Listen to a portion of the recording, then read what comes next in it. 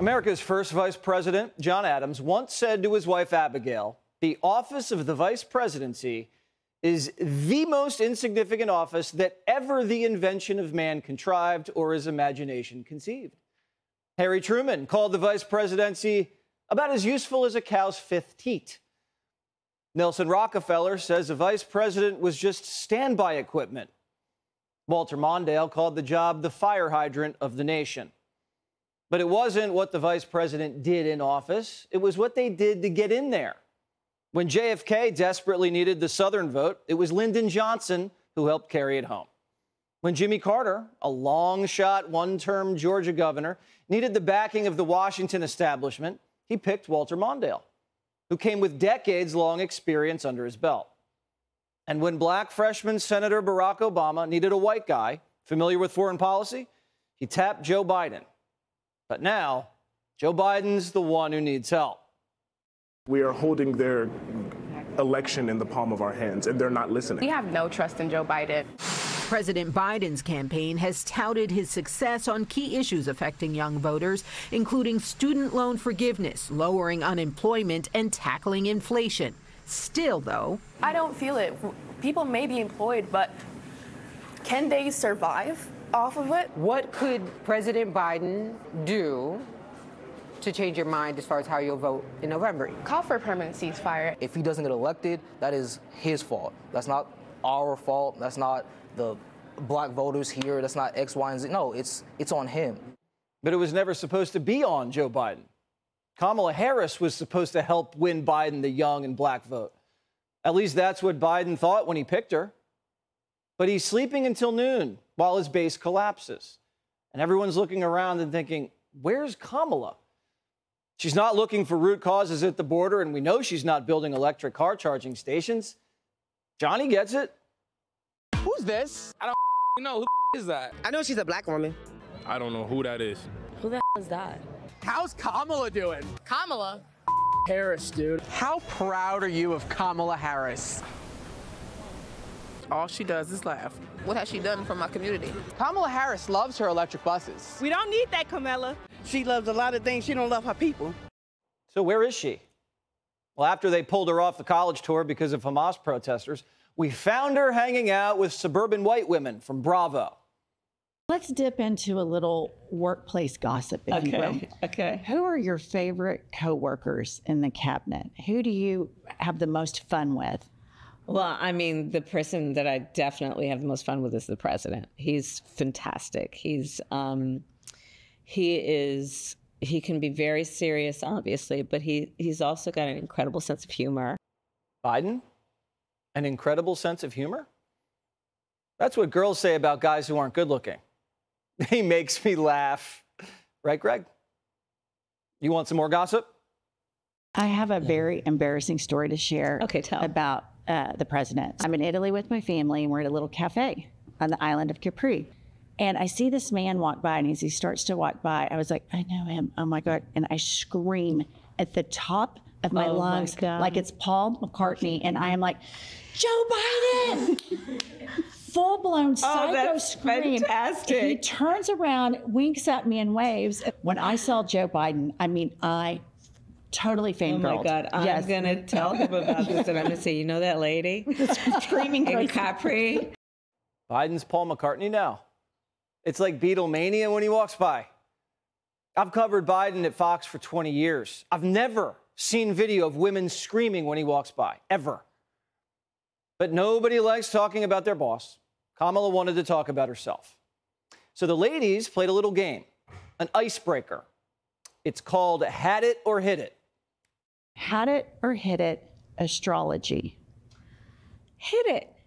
You know, so I'm a Libra.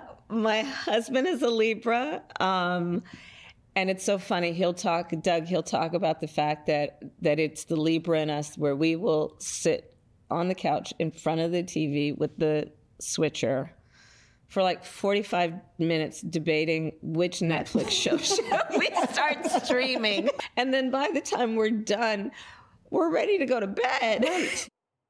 Kamala doesn't watch Netflix. She watches The Five. She saw us do a segment on this. No idea. It takes longer than the movie to find the movie. And it's like after a while, it's like, why am I doing this? Yeah. Why am I doing this? Why can't this be better? And they've tried to fix it, but I get so angry when I'm there looking at Netflix, looking at Amazon, looking at Paramount, all this lined up like this. Kamala's stealing our stuff. Any good shows you've watched? Oh, you know what I've been watching recently is the morning show. Oh, that's so good. Now, in case you're wondering what the morning show is, Brian Stelter produced it.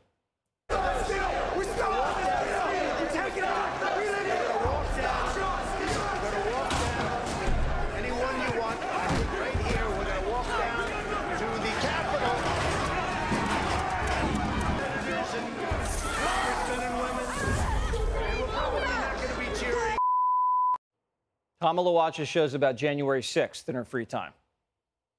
Had It or Hit It went on. Had It or Hit It, people taking their shoes off on airplanes. Oh, God, had it completely. It's terrible. Awful. And then if they take their shoes off and then cross their legs so that their foot is just dangling right in front of you. It's just, and especially if they're sockless.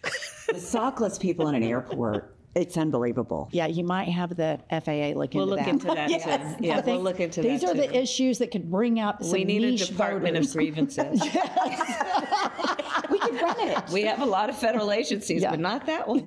Department of Grievances. We love that idea. But when's the last time Kamala's flown commercial? She has Air Force Two. She's ripping off the 5 again. Worst dude on the plane is the guy who takes his shoes off and then shoves his hairy foot between the seats, and it's on your armrest. And he hasn't trimmed his toenails. I don't want anybody to take their shoes off on the plane. Kamala has more grievances than just bare feet on airplanes. Her job. And I'm going to play my little violin. Okay. I don't get to text anymore. I have all these things on my phone that prevent, for the sake of security. Yes. But I used to love our family group texts. Like when we would, it was everything. Like when Wordle first came out. Did you get the word? Yes, or when, right? It was just, it was so good. I thought Al Gore was the most boring vice president. Wordle, Netflix, airplane grievances. She's a cliche. Actually, there is one thing unique about her. I am sure that I'm the first vice president to, in front of the press, use the word uterus. And then I didn't stop there. I said the F word, fibroids. Are you sure Dick Cheney didn't say uterus? Even once? We're checking. But if Kamala wants that title, she can have it. Weird flex, though. Do you want to keep playing? Let's. Had It or Hit It, Donald Trump. Totally had it. And right now, Donald Trump is telling us that he wants to be a dictator. There is no dog whistle. It is like a gigantic bark. I don't think it's hyperbolic to say this genuinely could be the last democratic election we ever have. You're right. Democracy, extraordinarily fragile. Yeah. It's only as strong as our willingness to fight for it. Well, I tell you what, Pumps and I are scrappy and loud. Don't you feel like you've gotten to know Kamala in a way that you didn't before? Good. Because a vote for Joe Biden is a vote for Kamala Harris. If Joe's reelected, he's not making it another 4 years. Will the suburban white women get scrappy and put Kamala in the White House? Well, if it goes anything like it did with the black and youth vote, they've had it. Click here to subscribe to the Fox News YouTube page to catch our hottest interviews and most compelling analysis. You won't get it anywhere else.